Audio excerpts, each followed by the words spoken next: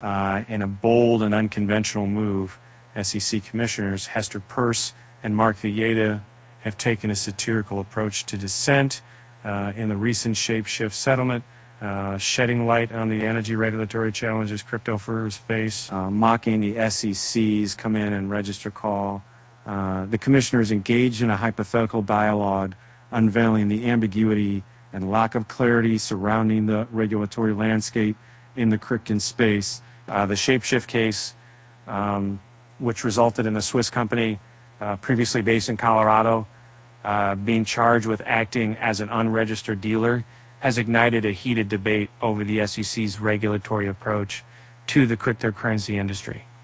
ShapeShift agreed to pay a $275,000 penalty as part of the settlement. The SEC's order revealed that ShapeShift operated ShapeShift.io, an online platform that facilitated the buying and selling digital assets from 2014 until early 2021. Serving as a counterparty to every transaction, the company positioned itself as a crypto vending machine. However, the SEC's charges brought to the forefront the issue of whether certain crypto assets should be classified as securities subject to strict regulatory oversight. Commissioners Peirce and Uyeda's satirical dialogue, as reported by Fox journalist Eleanor Terrett, exposes the regulatory uncertainty companies like ShapeShift face. The dialogue showcases a fictional conversation between future ShapeShift and the SEC, where future ShapeShift seeks clarity on which assets should be registered as securities. The commissioners' responses highlight the lack of definitive criteria and companies' challenges in navigating the complex regulatory landscape. This dissent serves as a poignant critique of the Sheds Come In and Register campaign, which, according to the commissioners, fails to provide clear guidance for companies operating in the crypto space. The satirical dialogue underscores the potential chilling effect on innovation, as entrepreneurs may hesitate to create groundbreaking solutions due to the fear of future enforcement actions.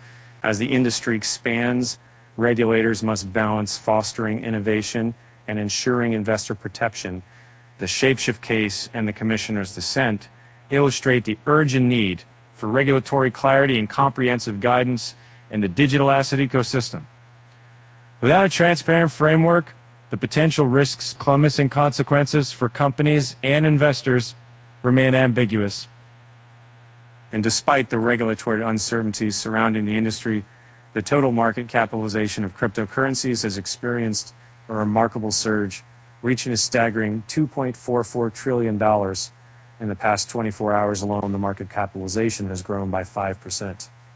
The leading cryptocurrency, Bitcoin, achieved a new all-time high of $69,300 on Tuesday.